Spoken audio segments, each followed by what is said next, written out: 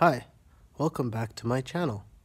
This video is going to be about how to take your antipsychotic medicine regularly and properly. Now, I've taken many medicines that weren't for me, and then I got the right medicine. And then I had to take a few more medicines that weren't right for me because I just didn't take the right medicine correctly. I didn't take it, on a daily basis like you're supposed to. It was hard. Maybe if you don't take antipsychotic medicine, I'll explain to you why it's hard. It's science. So, you have a psychotic illness and you have to take antipsychotic medicine. Okay, not a big deal as long as you take your medicine. And nobody can really explain that to you because you've been given a lot of wrong medicines. And if you don't take your medicine, well, then what happens? You feel better because antipsychotic medicine is going to make you feel pretty bad. Maybe it might even mean you need to take medicine because you took that medicine. So it's hard to take your medicine because your physical body doesn't want to take it because it feels better. And then you're like, oh, but it doesn't feel good to be psychotic. Well, it's hard to say. Mentally, too. Mentally, your brain doesn't want you to take the medicine. And that's the thing about being psychotic or thinking about any kind of brain illness is what controls you. What is you? We don't know. I don't know. Maybe someday we'll know, but the brain is, for me anyways, my brain, I feel like that is the thinking thing, right? But anyways, if I take my medicine and my brain doesn't want to, then I have to fight with the other part of my brain's got to be like, excuse me, and then, shut up, we don't want to take the medicine.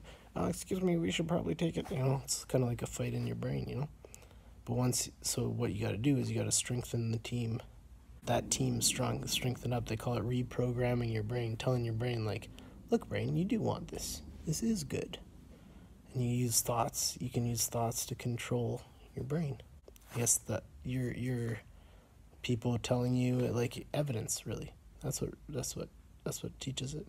So how do you give it evidence? You gotta really work at it. So these are some tricks to do that. I'm taking medicine, I'm doing good, you're doing good, and then something happens, you don't take your medicine. And for whatever reason, it probably wouldn't happen the first time. Let's say you didn't take it again the second time. And you could be your brain's going to be oh, you went 2 days without it, you feel pretty good, your body feels good, your brain feels good, everything feels good. But that little piece of you is we should probably take it. And then you don't want to, right? Your brain doesn't want to. So when you go for that third one, you gotta maybe it's not the third one, maybe it's the fourth one, I don't know. But at some point you gotta realize, whoa, wait a second, I better take medicine. So you gotta learn to trick yourself into figuring it out, right? So every night, if it's hard for you every night, just tell yourself it's a good thing, right? Even when you don't want to, just be like, no, it's a good thing. And I say it's a good thing, those aren't the words I use. If I'm taking medicine and I don't want to take medicine, because maybe things are going bad, and when things go bad, you don't want to take your medicine because you want to fix it, and you think, I just won't take it. There's lots of tricks to it. But anyways, you gotta think in every situation, this is a good thing. It's the brain. It's the brain fighting the brain. So take your medicine. The next day, it's easier. And then you get to that hard day again, and it's you gotta trick your brain. You gotta think, it's the better thing to do. It's the good thing. It's better. All the reasons it's better. You gotta keep track of all the reasons why it's better and all the reasons why it's worse. Pros and cons. Always do pros and cons. They always work all the time. Should I take my medicine? Shouldn't I? Do a pros and cons list? Holy.